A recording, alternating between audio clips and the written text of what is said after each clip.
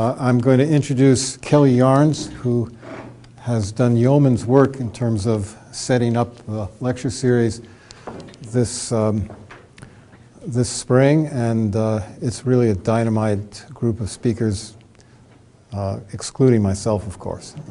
So Kelly, tell us some more. Oh, what did you want me to talk about? Well, the various things. Introduce yourself. Tell us a little bit about you and what you do, and who the co-sponsors are for the lecture series. Right. Yeah, so my name is Kelly Yarnes, and program coordinator for Global Public Health minor. About myself, I am a graduate of the University of Montana. I graduated with a degree in economics and minors in math and international development studies. We didn't have global public health at the time. I have a long connection with health in general. My parents were all nurses and doctors, and nurses and a doctor, and I pursued more alternative directions with herbal medicine and that kind of thing, and massage therapy. So this is a minor for those of you who are students. If you want more information about the minor, it's not a lot of credits required, and I highly recommend you visit with Peter or myself if you're interested in learning more about what the minor offers. We have a lot of really cool stuff besides the lecture series. We have an internship program. We have some funding to help support students who are enrolled in the minor who take on unpaid internships. So there's an opportunity to actually get some money from us to support your working for free for someone else. And the scholarships? And we have a scholarship available, the Peter Kern and Phyllis Nagai Scholarship, and then our external advisory committee supports a lot of what Global Public Health does. So we get funding through the university, but we also get a lot of funding just from the community, which is really great. But they also offer a $500 a year award to support some sort of experiential learning experience. So if you sign up for an international internship that requires you to pay, you are eligible for that. But you could also apply it towards local projects as long as they're experiential in nature. One other thing that Peter talked about today, this is Peter's new book, and his talk is going to be about this, but he was donated this copy of the book for us to give away. And I think that the way we're going to do it is every time you sign up as a community member, we'll put your name in the hat. Or as a student, we'll put your name in the hat. So the more lectures you come to, the more times your name is in the hat. And then we have a spring celebration, which everybody is invited to come to, and we'll draw a name out of the hat then. So it will be important for you to sign in and give me your email address so that we can follow through with that. So that's kind of fun. Anything else? Yeah, I hate to tell you this because I'd love to sell some more copies of the book, but it's $120. So it's a pretty nice raffle gift if you get it. Yeah. Well, I'm going to talk about that, so you'll hear about that frequently. So okay, thanks, Kelly. Oh, and our co-sponsor. So the Institute of Health and Humanities is a co-sponsor, and they have donated a portion of the support for this lecture series, which has been really awesome, and it's really allowed us to reach a lot more people with our promotion and you know, to make fancy, shiny posters that we can hang up in places. So always thanks to the IHH. So I'm not going to go into the whole program. Kelly's got programs for you, or you can find it online on the Global Public Health Lecture Series. But it's really a dynamite set of speakers. And we have people coming, at least 3 speakers that I know of, who have done work in Africa are going to be coming to speak to us this semester. We've got 2 people from ACROS that are doing work in Zambia. We have Lisa Parks, the MacArthur Genius Fellow who graduated from the University of Montana, talking about some of her work with high-tech stuff in Africa. We have Brianna Barger, my former student, who's a family doc in Spokane right now, and she's going to come over and talk about the project that she's developed on her own in Mali with physicians who are Malian physicians there. Well, that's just a enticement, a little bit of special interest, but there's a lot of other good talks coming up as well. And next week we're going to have Kevin, the Peace Corps recruiter on campus, talk about what it's like to work in the health field in the Peace Corps. And that's something that's of great interest, I think, to many of you as well. So tonight I have the opportunity to give the kickoff lecture, and I'm quite excited to do this because it's a subject that's very dear to my heart. And I'll start out by saying that at least 1 billion people today who are tourists cross one or more national borders annually. And more than 230 million transnational migrants impact health and healthcare provision around the world. The film critic Manohla Dargis has perceptively remarked that ours is an age of ceaseless churn with no end in sight. So my new book, Transnational Mobility and Global Health, Traversing Borders and Boundaries, spotlights the intersections of human movement, especially migration, and health. Hopefully, the perspective of a political scientist can illuminate and be mobilizing regarding this contemporary issue, because the morbidity and mortality associated with migration health are connected directly or indirectly to local, national, and international political decisions.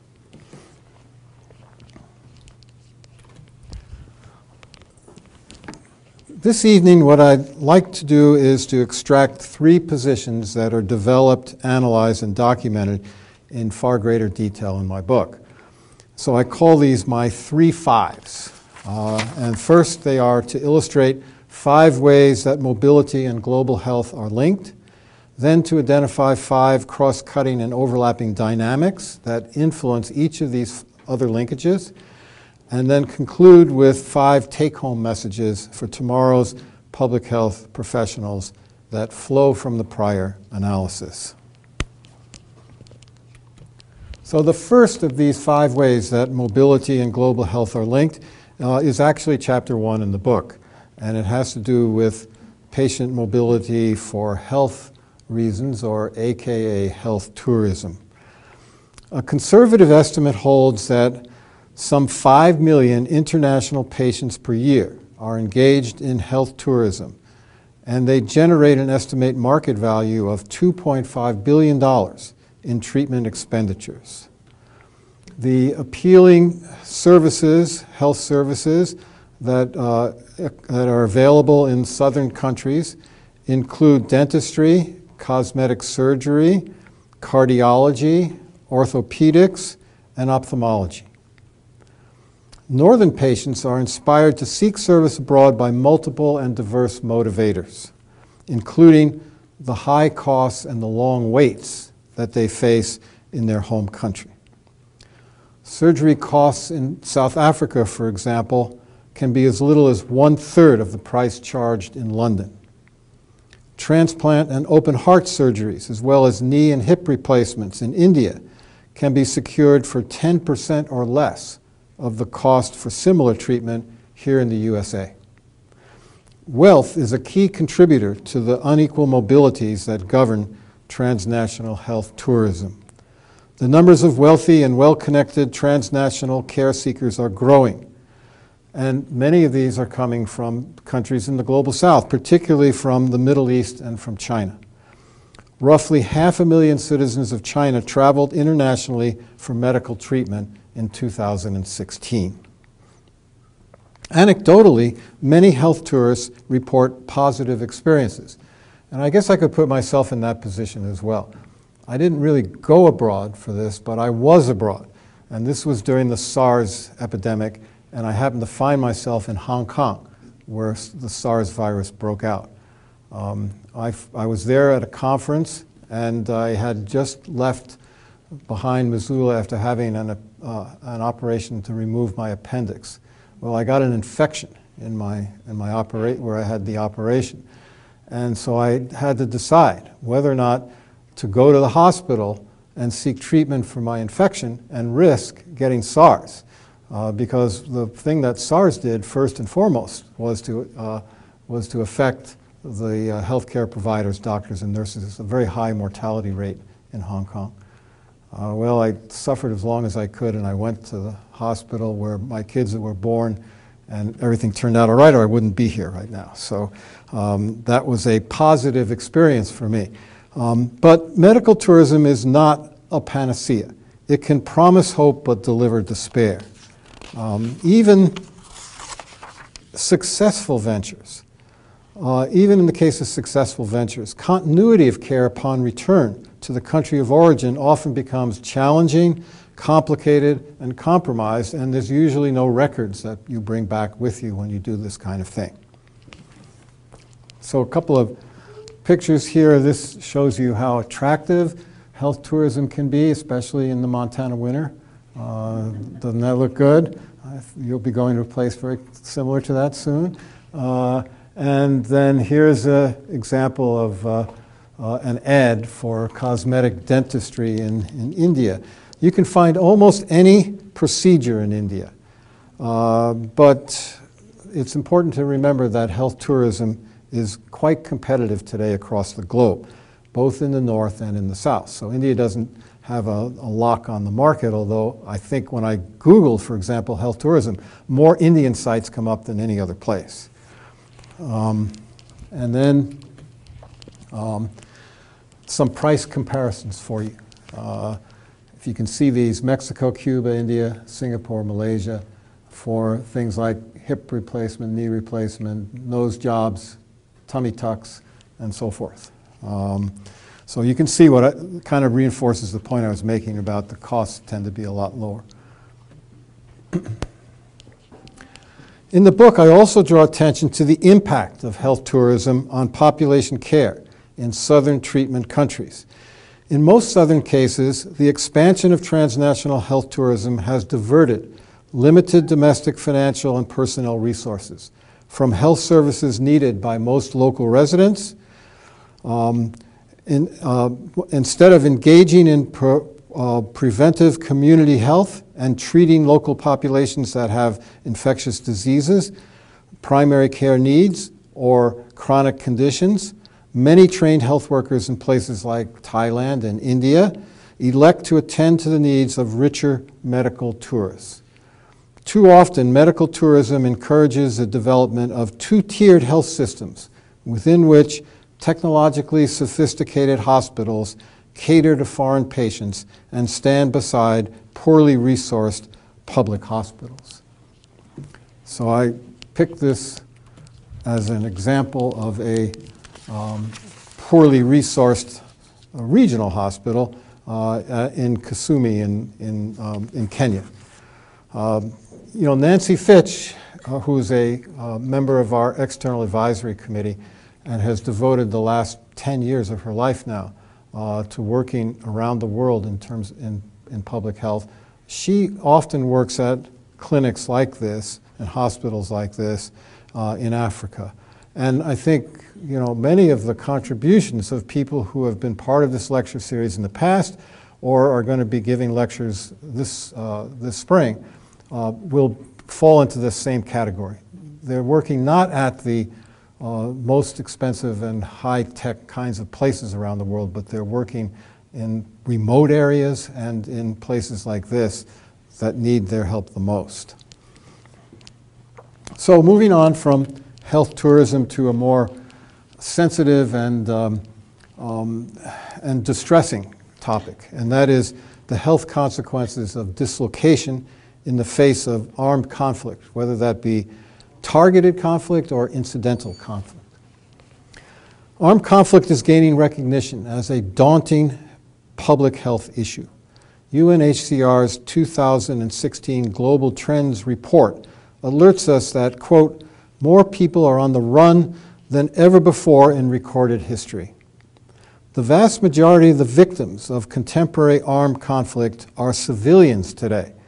Increasingly, in what Mary Kaldor calls the new warfare, military operations by all parties to an armed conflict intentionally target civilians. An estimated 11.5% of Syria's population had been killed or injured by 2015. Imagine that. More than 1 out of every 10 people in Syria killed as a result of armed conflict. That's clearly a daunting public health issue. In 2017 alone, more than 10,000 children were killed or maimed in armed conflict, according to a UN report. So I pulled this shot because it touched me, about a micro-level kind of photo of civilian consequences. In this particular case, there was an airstrike on a rebel-held neighborhood in Aleppo in Syria in 2016, and these brave men were trying to save someone who was severely injured in that airstrike. But again, all of them are civilians. And the United States is not blameless in this regard. Here's a December 2018 report that shows that the CIA and its Afghan allies have led a trail of abuse and anger primarily directed at civilians, and that usually causes a negative reaction towards this country. If it wasn't bad enough that civilians were targeted, what's become even worse is that international destruction of medical facilities is occurring with ever greater frequency as combatants increasingly target health services in conflict zones. This is all part of what is called a total war strategy. So instead of respecting the hospitals, they're actually targeted so that there will be less support for the people in that, for the populations in that area. Just to give you one particularly egregious example, about 65% of Yemen's health facilities have been damaged by the civil war in that country. And that has meant that more than 14 million people have not been able to get health care in Yemen. And even more disturbing maybe, or equally disturbing, is the fact that the safety of medical personnel under international humanitarian law is no longer respected by combatants. And then there is the incidental damage associated with armed conflict and the remnants of war. And these incidental damages often negatively affect population health. Landmines would come to mind. In January of 2017, for instance, the deliberate targeting of Damascus's water supply infrastructure resulted in a health-impairing water crisis. In the throngs of armed conflict, food needed for people's sustenance is destroyed or diverted and looted. The resulting chronic and acute malnutrition increases risks of morbidity and mortality. And this particular shot goes back to the destruction of medical facilities. This is the remains of the Al-Shifa hospital in Aleppo that suffered a target. It's a little dark. It's completely collapsed right here. That targeted airstrike in 2012. It's understandable that many people opt to flee from armed conflicts and repressive governments that threaten one's personal and family health and their lives. Most conflict-displaced immigrants or migrants do not leave the global south, but are separated from their support networks and from whatever rudimentary place of origin healthcare they might have had. For survivors, the road ahead is paved with peril. An African war zone study carried out by Physicians for Human Rights concluded that the first killer is flight for desperately poor persons who are driven by a conflict from a fragile existence into a hostile and personally threatening environment. And in this environment, health services often are non-existent or destroyed and not functioning. Special mortality and morbidity hazards are associated with undocumented migrants and irregular migrants, as well as those who are smuggled or trafficked, and also we shouldn't forget about tortured captive terrorist suspects. Conditions often are at most marginally better for survivors who reach a camp or reside in a spontaneous settlement or a detention center. Crowding and poor sanitary conditions compound the risk of illness and death from debilitating communicable diseases, especially for children. Mental health also is problematic. Migrants can survive torture, persecution, and repression in the home country only to encounter the equally powerful trauma of exile, loss, insecurity, and discrimination in their place of refuge, as well as the fear of deportation, which can be extremely traumatic. So a couple of shots here to give you some idea of the lay of the land. This is a massive Syrian refugee camp in Jordan. It's the size of one of the biggest cities now in Jordan. And here are two close-ups from the Adomi camp in Greece. This is a close-up of one tent with a lot of litter and other kinds of problems around. And this is what the bigger picture looks like. Sorry, this is dark. A sewer line, open sewer running right through the camp with the kids playing in it.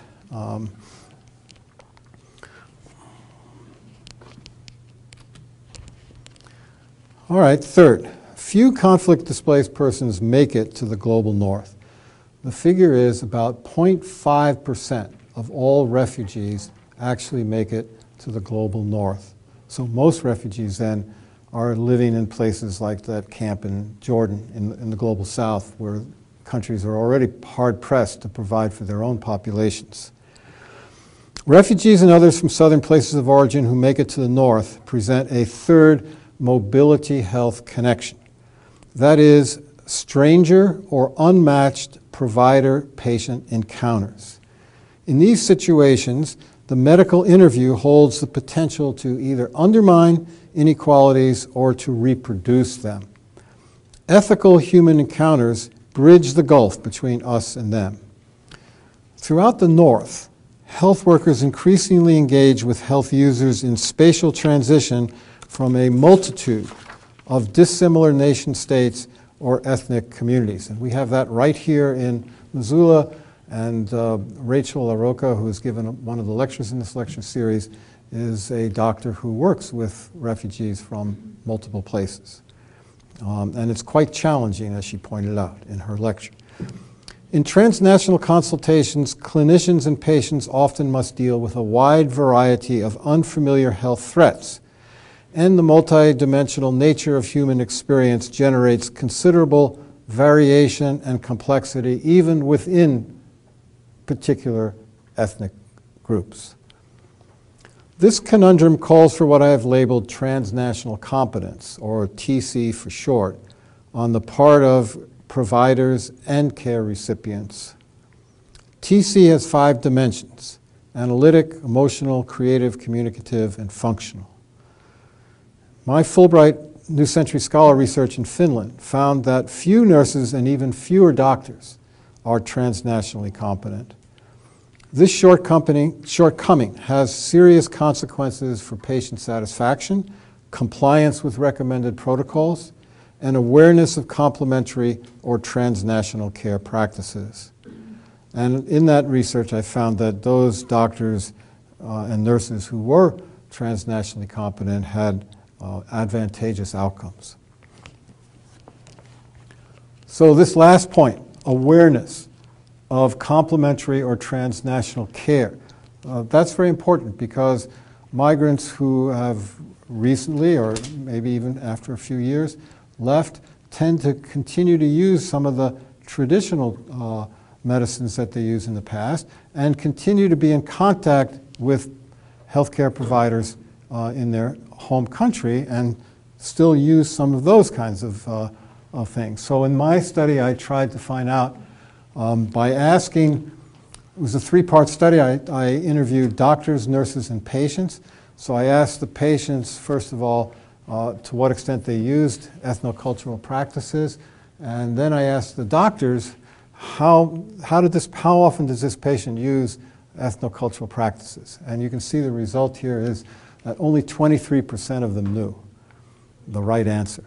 26% underestimated, 25% overestimated how much they used complementary or traditional practices, and about another fourth said, I just don't know, I have no idea.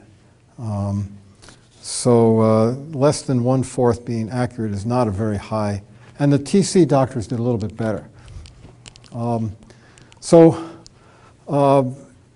This slide shows, I'm not going to read the whole slide, I'll let you look at it, but I think that the point of this slide is that measures that bring about greater sensitivity and equity in the treatment of migrant patients are in the national interest of receiving countries for the reasons that I set forth in this particular slide. So they're in the interest of the patient, of course, too, but in the interest of the country that receives migrants as well. So one further critically important dimension of professional TC is referrals and strategic advocacy. It's not enough to treat the symptoms of conflict and inequity. Practitioners also need to address underlying contributors of migrant ill health. And here I'm talking about the social and political determinants that too often are overlooked by caregivers.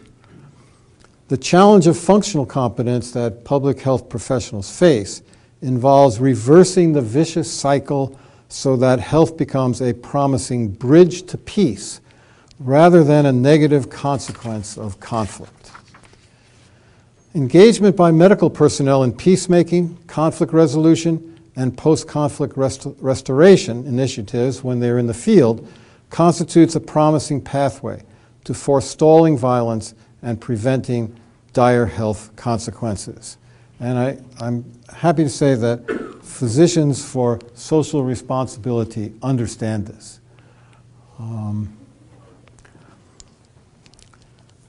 So I'm going to move on now to the fourth point that I wanted to raise in terms of what the book covers. Chapter 6 of the book is called Pathogens Without Borders, and it's devoted to the spread of emerging and re-emerging diseases. Mobility is the common denominator that advances pathogens, most frequently across contiguous borders within the global south. Occasionally that'll spread to the north, but most frequently we're talking about contiguous borders in the global south. In 2014, for example, Ebola spread primarily throughout the West African countries of Sierra Leone, Guinea, and Liberia. Today, there's a new Ebola outbreak, and that is in a hotspot of the Democratic Republic of the Congo. And it happens to be a spot that's plagued by the kind of violence affecting civilians that I talked about earlier. It's a place where civilians are being targeted by the kinds of violence that's going on in that part of the Democratic Republic of the Congo. And it threatens that the Ebola virus threatens to spill over into Uganda and Rwanda because there's frequent cross-border movement for trade among these countries. Lessons from the SARS and Ebola crises, including early case identification, rapid and comprehensive contact tracing, improved protection for healthcare workers, and rapid personnel and resource mobilization are treated in Chapter 6 and were mentioned by Kate Hurley and George Reese in lectures that they've given as part of this lecture series because they were out there during the Ebola crisis right on the front lines. Along with efforts to limit the global spread of infections by travelers and migrants, the feasibility of quarantines, isolation, and social exclusion in a mobility-driven world also receives attention in that chapter. So I'm going to just show you a couple of things here. First of all, here's what the Ebola virus looks like under the scope. And here's an example of a quarantine that was put in place in Liberia during the Ebola outbreak of 2014. And this quarantine failed miserably, as you can see from this photo.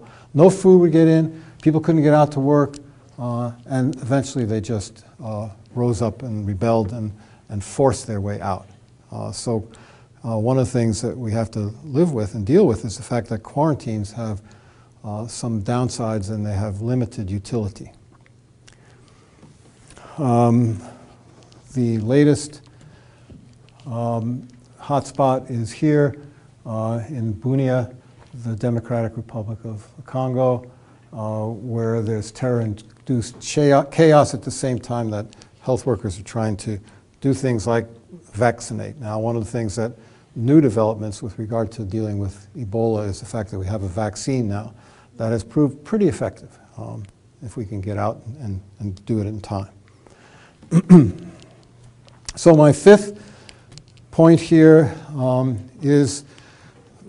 draws on Chapter 7. That chapter is called Climate Change, Health, and Migration. And it focuses on a rising global health challenge. Climate change is impacting health in a number of critical and expanding ways. The geographic spread of vectors, the connection of air-polluting greenhouse gas emissions from fossil fuel combustion to serious negative health consequences, the spreading danger of heat-related deaths, particularly in urban areas, increasingly destructive weather phenomenon, the potential for massive population dislocation and movement by climate migrants to health vulnerable sites due to sea level rise. That's on the horizon. Public health consequences in China, the world's largest greenhouse gas emitter, feature in my chapter discussion on climate change, health, and migration in Chapter 7. But I want to briefly mention several prescriptions that I make in Chapter 7. And I'm not shy about prescribing things when I feel it's important to do so. So number one, along with self-interest, Earth's principal greenhouse gas emitters have a moral responsibility for assisting climate migrants. If we're going to keep up polluting and emitting these greenhouse gases that are causing climate change, then we have to be ready to accept the migrants that result from sea level rise and so forth. Adequate funding needs to be secured to ensure that relocation and other climate change adaptation measures will be addressed in an ethically responsible and healthy manner. We've got to do a lot of work here. We're not ready for this yet. Could be millions of people that are going to be on the move as a result of sea level rise. One of the things about sea level rise is it tends to affect coastal communities that are, number one, heavily populated, and number two, have some of the biggest investments in manufacturing and other kinds of economic activity. Second prescription, vigorous and immediate pursuit of paths to greenhouse gas curtailment must be understood as a public health priority. It's not just a climate change priority, it's a public health priority. And third, awareness raising is important. To attain effective behavioral change on the needed scale, reducing fossil fuel usage should be framed as an immediate personal and family health protecting measure. You protect your own self, your own family, when you engage in measures that are going to reduce fossil fuel usage. So I picked this. I thought this was maybe appropriate for Montana. It's sea level rise and farm fence posts, okay? So, but I don't think we really have to worry about this in Montana, but some places do. And as I mentioned earlier, really the biggest danger is going to be in coastal communities that are much more urbanized. Yeah. Do you think that we'll get ready? I probably not, except I think what might happen is that there'll be one incident that that'll be a wake-up call. So that first incident probably won't be ready for, but possibly after that we will. And the first incident affecting some northern country? Yes, northern country, or I think one of the most vulnerable countries. Bangladesh is obviously very vulnerable, but one of the most vulnerable countries is China, one that is one of the biggest emitters at the same time.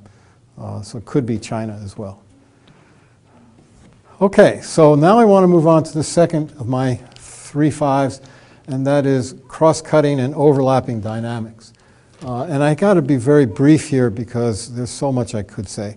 But first I would say that my starting point in terms of these cross-cutting dynamics may be a little different than the starting point of the President of the United States. My starting point basically is that people are going to continue to find safe and unsafe ways to traverse borders, walls or no walls. Transmigration is going to grow. It's not going to diminish. Now, if you look at this photo, this is people crossing the Mediterranean, probably reaching Greece.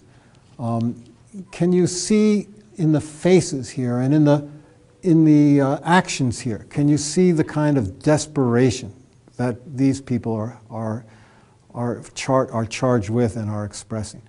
And that kind of desperation is what drives migration today.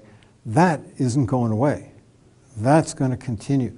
People willing to risk their lives in situations like this. And that's, you know, it's hard to empathize with that, but we have to think about that. We have to try to put ourselves in those shoes. Think about how you would feel. What drives you to try to risk your life to get to another place? How bad must that situation be? So we've got to try to address those situations that propel people to leave rather than try to turn them away. And as long as we're not doing that, transmigration is going to continue to grow, not to diminish. So four other things that I see as a cross-cutting and overlapping dynamic. Second one is all 5 of the linkages that I discussed manifest the potential for enormous expansion. So they can all expand dramatically in the future. Secondly, poverty and unequal mobility are tickets to the inequitable health care and long-term vulnerability that people face. In most northern countries, including the United States, given the exclusions of the Affordable Care Act, legalization of immigration status is the principal determinant of timely access to quality, preventative, and curative care. And number 4, in the Global South, health and development are severely disadvantaged by the outmigration of trained healthcare professionals. In comparison with African numbers, for instance, the United States averages about 12 times as many healthcare workers per 1,000 inhabitants. At the same time, more than half of all physicians trained in 11 southern countries that face serious workforce shortages practice in OECD countries, basically Europe, the United States, and Japan. Number 5, the analysis of health and migration connectors reveals that it is essential to address structural contributors to poverty and dislocation, along with migrant physical and mental health needs. So now I'll turn to my last slide. And these are the take-home messages for tomorrow's public health professionals. First, let's start with the good news for you.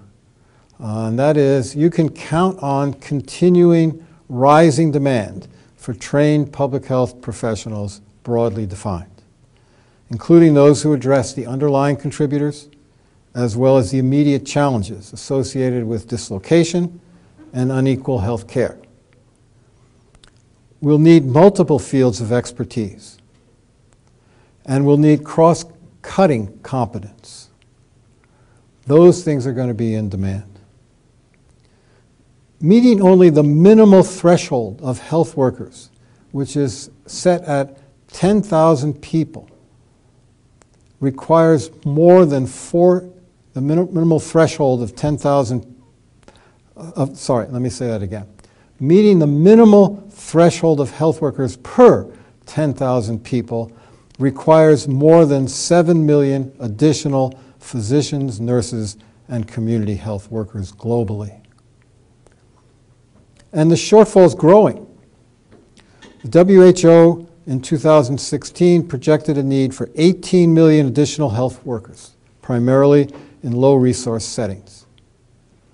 By 2030, if the chronic shortfall is going to be addressed. In providing the broad range of health services necessary to ensure that healthy lives exist for everyone, we need this kind of expansion of the number of people going into public health services, broadly defined, not just doctors and nurses now, but people who are working in logistics, people who are working in technology areas, people who are working in sewer construction, and rebuilding some of those hospitals. Secondly, there's a deficiency in transnationally competent public health professionals that's even greater. So it's not, in my way of thinking, it's not enough to send out a lot of public health professionals if they don't have the transnational competency skills that are going to make them successful in the work that they do. And that brings me to my third take-home point, which is there's an expanding and acute need for educating TC-prepared public health professionals who are going to work with dislocated persons. And so my next book, I intend to address this issue by developing a curricula for professionals who are going to be serving both conflict-displaced persons and climate-displaced persons. Number 4, the world needs future public health professionals who dedicate themselves to advancing health as a bridge to peace. And I find it encouraging in this regard that students of global health at certain universities are actually studying health as a bridge to peace. And I can mention several of those places for you. One is Waterloo University in Canada. There's also students in Finland, Uganda, El Salvador, among other places, that have been in the forefront of advocacy for peace through health. And finally, the conclusion to transnational mobility and global health elaborates my vision of and a structural proposal for a Global Health and Migration Corps, GHMC. It would be staffed by dedicated and transnationally competent, prepared youthful recruits, senior and mid-level professionals, and expanding diaspora professionals. Experienced diaspora professionals. The immediate objective of the Global Health and Migration Corps proposal is to employ mobility in a novel way that will effectively address the contemporary shortages in skilled healthcare workers that plague poor countries and underserved residents both in the South and in the North. Both treatment and health promotion needs would be addressed. And Chapter 8 of my book elaborates on the GHMC in considerable detail. So let me make a final take-home specifically for University of Montana students who are here tonight. And that is, I believe that a forward-looking step in the direction of the Global Health and Migration Corps would be to minor in global public health at the University of Montana and complete the Peace Corps prep specialization in health that we are one of the few universities to be able to offer. So with that last plug, I'll open it up to your questions. Thank you very much.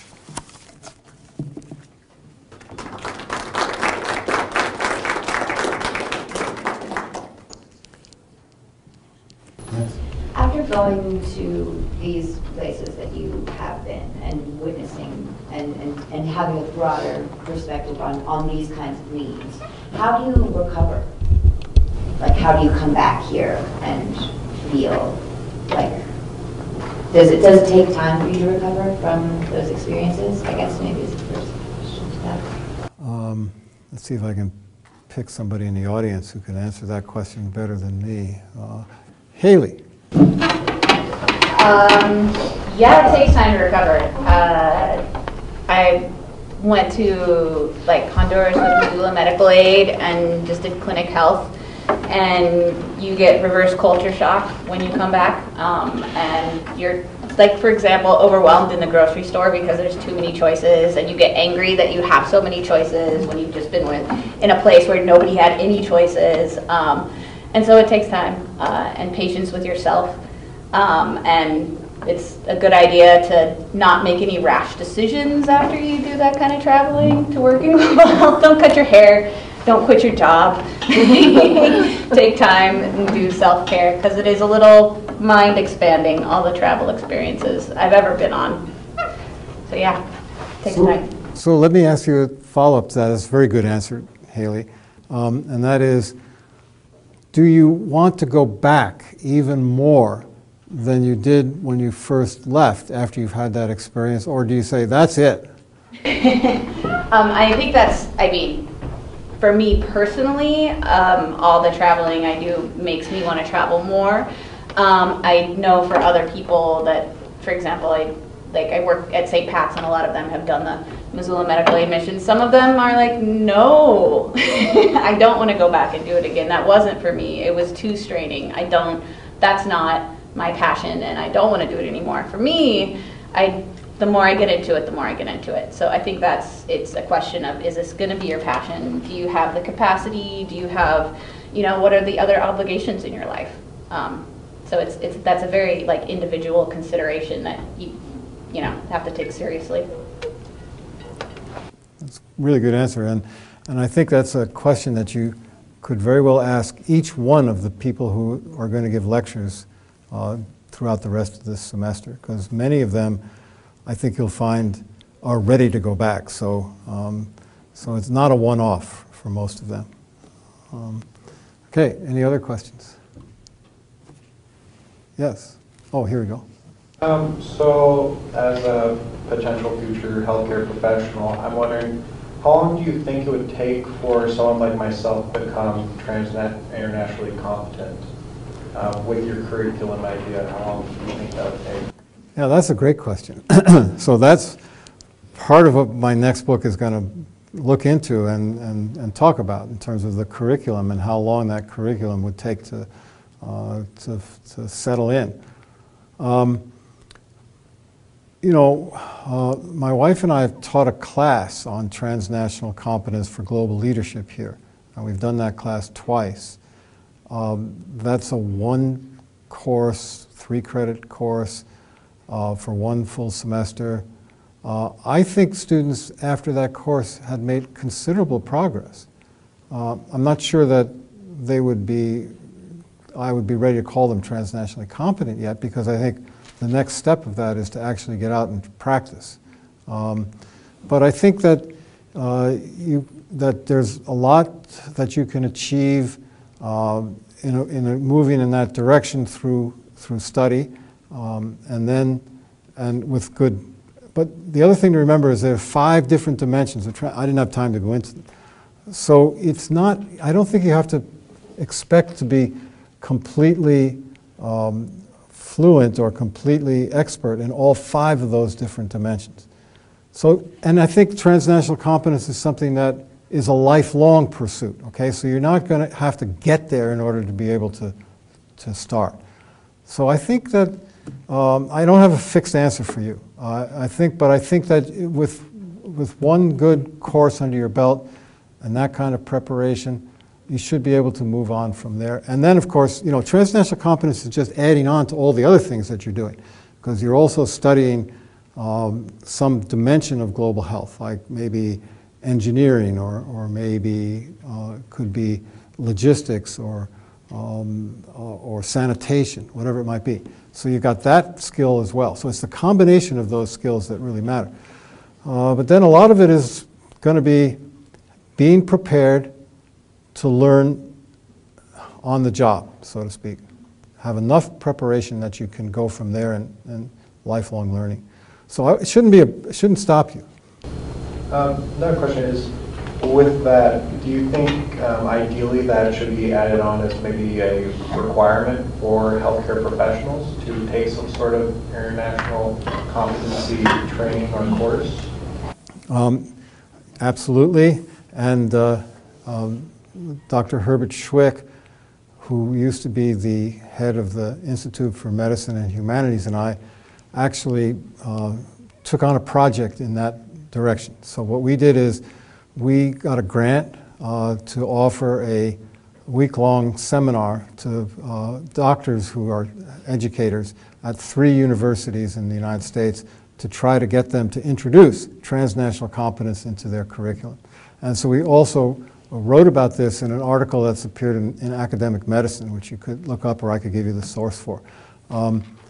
I believe absolutely that that should be a part of a medical school curriculum and also a nursing curriculum or any of the others. But I can say quite honestly to you that as far as I know, nobody's done it yet. So it's a good idea, but one of the arguments that people always make is that the curriculum is too full already, that you can't add on anything to a medical school curriculum. So our pitch is you don't add on. You don't add on one single course. You just bring transnational competence education into all the other courses that a doctor takes to get ready for their professional credentialing. So yes, I'm a strong proponent of that. Thank you for asking me that question. Yeah. Would you be so kind as to review again those 5 components? The 5 overlapping components? Sure. Oh, the 5 components of TC, yeah. So, sure, there's analytic components, which basically involves the ability to learn, the ability to understand what the situation is that the person that you're working with, the patient, let's say, let's use patients here, it's easiest to understand. So what kind of a situation does that patient come from? What's their political background? What's their ethnic background? What kind of education have they had? What's the education like? So but you don't, the key thing here in analytic competence as we present it is not that you have to memorize all these things. You don't have to know all these things about every culture and every country in the world. You can't possibly do that. Nobody can do that. What you have to have is the skill to be able to learn it, to know where to go to find it, to know who to ask, and to how to assess it when you've got there. So that's the analytic part. But it's a dynamic part. It's not a static memorization part. It's a learning part. And that's one way in which transnational competence is different from cultural competence, because cultural competence often says what you need to do is learn about one culture, and then you know everything. But you don't, because there's so many divisions within that one culture, as a matter of fact, that you have to be willing to explore and to be able to understand. So that's number 1. Number 2 is the emotional competence. Emotional competence has a number of different dimensions, but I think 2 of the most important ones are motivation, that you have to be motivated to serve, and the second is empathy, that you have to be able to empathize with the patients that you're working with. So that's a really huge factor in terms of transnational competence, developing empathy. Doesn't mean you have to, empathy doesn't mean you have to agree. You don't have to say, yeah, that's the way I would do it too, but you have to understand, put yourself in somebody else's shoes, be able to feel it, be able to see it from their perspective. The third dimension is creative competence. And creative competence is the ability to kind of do a number of things. One is to link traditional medicine and biomedicine in terms of the different components of it and how you can bring those things together in a positive way rather than a way that contraindicates one another. Creative competence also, usually creative competence means bringing things together that haven't been brought together before in a unique way. It's a lot of times that means at the very local level, trying to find some kind of a project that's going to work. It's kind of like what the Peace Corps does. When Peace Corps volunteers go out, they're often charged with trying to do something to help the village, but nobody tells them, here's what you're going to do. They come up with the idea themselves. And it's a very creative kind of thing oftentimes. So that's the third dimension. The fourth dimension is communicative competence. And communicative competence involves both some degree of competence in the language of the person that you're dealing with, but not fluency. I've felt that you can't possibly, in today's world, when you're dealing with people from so many different backgrounds and so many different countries and places, you can't possibly be expected to learn all those languages. But it helps if you learn a little bit, because then they appreciate the fact that you've made that effort. So what communicative competence really boils down to then is being able to use interpreters, and to know how to use interpreters effectively, what kind of interpreters you should use. Try to avoid using family members, for example. And also it means being able to use nonverbal communication styles, which are generic. But there's more to it, but that's kind of giving you some idea of what. And the last is functional competence. Functional competence basically involves a couple of things. One is trust building. The first thing that you do in terms of functional competence is be able to establish a close personal relationship with the person you're working with. So this goes against all the things that doctors are doing these days when they're trying to push somebody out of their office in 10 minutes or less. It means taking the time to actually identify with them as a person, with their family. That kind of trust can open up all kinds of doors to being able to move together to develop things. So personal interest and personal ties and trust is first. And then the next thing after that is being able to work together to accomplish some mutually decided upon goals. And in that dimension of accomplishment or successful execution of whatever it is you're trying to do, you bring together all the other dimensions of transnational competence, because to succeed in that you have to have analytic, communicative, emotional, and creative. And then the final part of it is this advocacy piece, which really distinguishes transnational competence, I think, from most other models that are out there. It's not enough to just treat symptoms. You've got to try to get to the root causes, and you got to actually act on behalf of your patient. Now, it doesn't mean that you're going to go out there and do everything for that patient, but you find the right referrals for that patient. And then you advocate for the needs of those kinds of patients generically, like the one slide I showed you about Physicians for Social Responsibility actually taking part in street demonstrations, but there are other ways to do that. I mean, doctors and nurses and so forth have considerable political weight, and so if they are willing to use that on behalf of the needs of these people, there can be some successful addressing of the root causes rather than just the symptoms. Is that helpful? It's all in the book. It's all in the book. So make sure you sign in as many times as you can. Thank you. Yeah. Are you familiar with countries that are faced with severe public health challenges that have found ways to discourage the out-migration of the health professionals native to that country? Yes and no. I mean, there's first of all, let's look at what the causes of out-migration are. The first cause is people can get much higher salaries if they move to the north.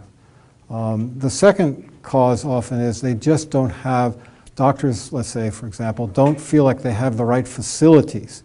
They don't have the equipment that they need to be able to engage in their profession successfully because they lack those kind of resources. A third factor that often leads to out-migration is the family situation. Oftentimes, people want to leave because they want better opportunities for their kids, and they see the educational system as lacking in the country that they are, so they leave.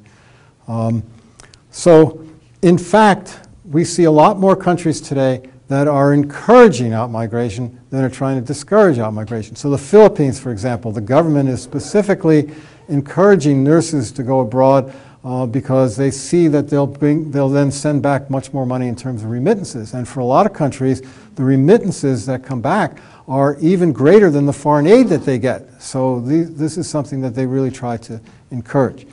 But what is happening is this. There's a new interest in return migration. And so we talk about migration today, and we have to think about it as in a whole. We have to think about it as really circular migration. And so what a lot of countries are trying to do, and international organizations are trying to help them in this, and some NGOs are involved in this as well, are trying to encourage people to come back. So you go abroad, you gain some expertise by working in a place where you've got all the equipment that you need, And then either you come back on a short term or you come back on a long term, or you even can help out remotely in terms of telemedicine now. So that's where the real changes are starting to occur now, is in terms of return migration, and many people are interested in that because they want to contribute to their homeland. They feel like they have an obligation to that homeland because a lot of their training occurred there. Maybe their kids have grown up now, so that's not as big an issue. So, you know, when I was in Ethiopia, I did meet people, not in the health sector, but I met a number of people who had gone back to Ethiopia and decided that's where they wanted to end up their career. Of course, you have to also be careful because it gets a little more sticky if you've got people who have left as refugees because of political persecution. If they left because of persecution, or if they've left because, like in the case of Syria, I can't remember now, the statistics are staggering in terms of the number of health professionals in Syria who have fled the country. Almost nobody's left behind. But until you resolve the conflicts, or until you resolve the repression that led to those people leaving, they're not going to go back. So in those cases, it's not going to happen as easily. But there's some real progress going on in that regard. And I like to think of that as, I like to think now of migration as not necessarily a loss. Short term maybe, but that it could in turn be a net gainer in the long run. Yes? You just talked about solving those conflicts in those countries that caused those people to leave. But like in Syria, solving the conflict would most likely be war, which would destroy the country even further. So is there another solution to solving Syria's civil war crisis that's going on? Well, I can't say I'm an expert on Syria, but my general position is that the way you want to solve these crises is not by armed conflict. It's by peaceful negotiation. So that would be, and I think that what we need to pressure the different sides to conflict to come together and resolve their conflicts in a peaceful way. It's, you know, obviously it's in their interest too, right? It's in everybody's interest. And that's where I think people who are involved in public health can step up and play a greater role than they have in the past. And oftentimes they go to a place and they just, well, it's partly a matter of time. I mean, they're just so overwhelmed by the number of cases that they have to deal with that they don't have time to look at these other issues. But I think being involved in the front lines, as I mentioned in my talk, in peaceful reconciliation, in post-reconstruction kinds of things to make sure that the conflict doesn't break out again, in terms of actually being in the front lines of negotiating, I think these are all roles that public health professionals should not shy away from any longer. Now, you know, it's not easy. I'm not trying to pretend that it's easy because these conflicts have deep roots. But we know that they can be overcome, and there are places where it's been successful. Look at Ireland, for example. So you can do it. It doesn't have to go on from generation to generation. So that's where I like to see I'm not advocating for military solutions to bring about peace. And you know, you could take that same lesson and apply it to Afghanistan. It's, you know, easier to say than to do. But I think there's a lot more that public health professionals can do than they have done in the past. Yeah. Made some broad prescriptions about what we are obligated to as like whatever members of the global community, and one of those ways that you were saying is to have doctors and medical professionals be advocates, like on a local level or like bolstering international law. Like how would you see some of that advocacy panning out? Like in which forums would that be the most effective? That's a really good question, and I think the answer is all of the above. But any one individual is not likely to be able to have the expertise, the context, and the time to work on all of those levels. So I think that each individual has to decide for himself or herself where they can play the most impactful role. Is it at the local level, like, out in the conflict situation where we're just talking about? Is it at the national level in terms of national policy, or is it at the international level?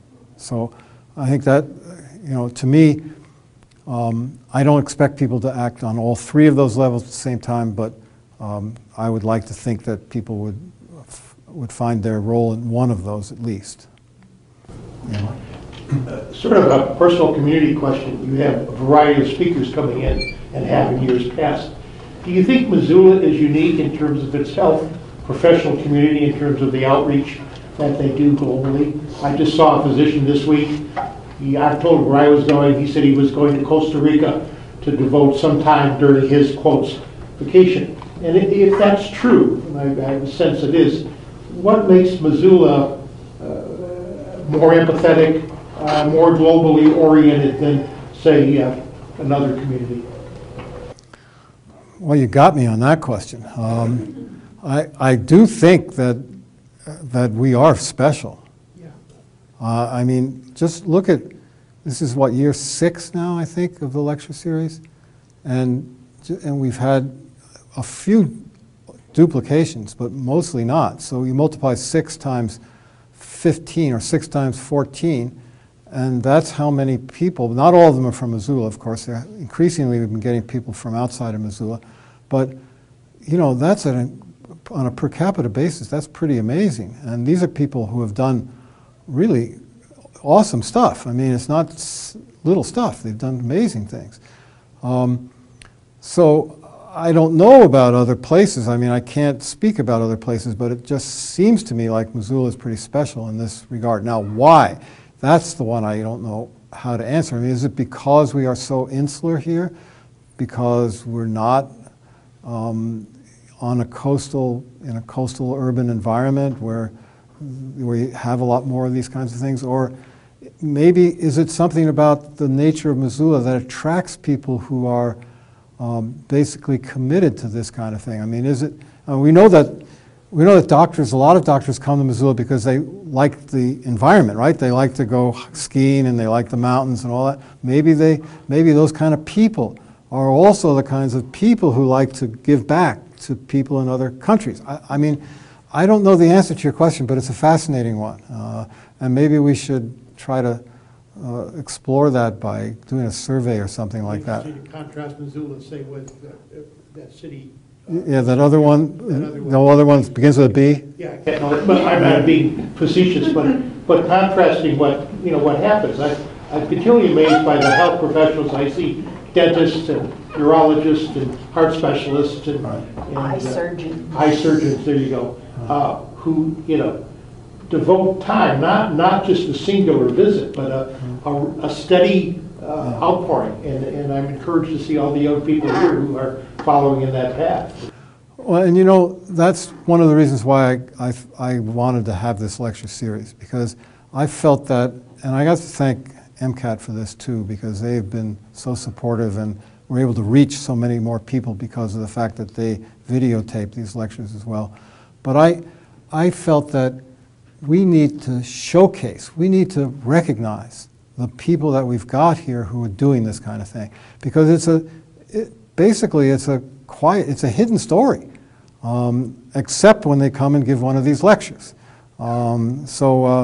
Encourage your friend who went to Costa Rica to get in touch with me, because we'll line him up for next year. We've already got, how many, Kelly, do you think we have ready to go for next year that are interested? 6 people? Yeah,